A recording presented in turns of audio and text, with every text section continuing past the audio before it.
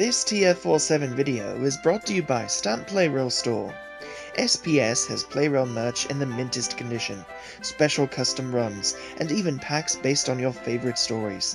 Check them out in the link below, and make sure to use code ThomasandFriend47 to save 10% on your first order. As always, thank you to our sponsor.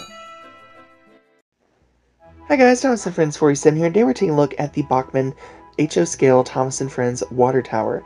Now, this is an item that I've wanted to get for a while. I have the classic round water tower and have wanted to pick up the square water tower for a while now, and I found it on a good price for eBay and decided to pick it up. Here you can see the packaging is the older version of the Thomas packaging, so you have that blue and yellow, which is very nice, kind of retro, and it reminds you of the good old days. Alright, and here's the water tower out of the box. First thing you'll notice is the great details. You have this nice band detail there, you have the rivet details, of course the little pipe that comes down the side there for the water. Very, very nice.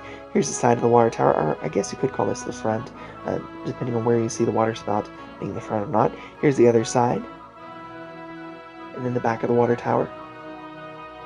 And here's a look at the top, and you can see there's a little black dot there. That is the arm of the water tower, and there's the bottom of the water tower. So he has the Bachmann logo and, of course, the little serial number there.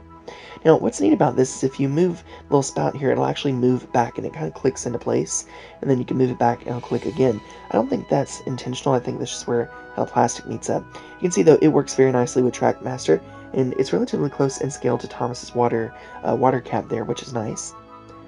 And then here's Toby demonstrating it too. Like, I believe there was an episode where the water spout went into his cab.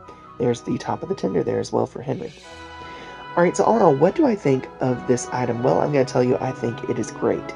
Like I said, I've always wanted to get the square water tower.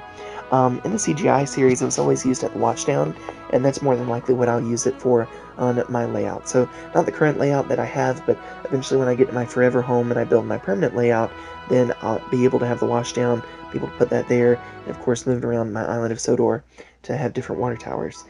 Anyway, that's my thoughts. Let me know what you think about this item in the comments below. I'll see you all again very soon. Bye for now.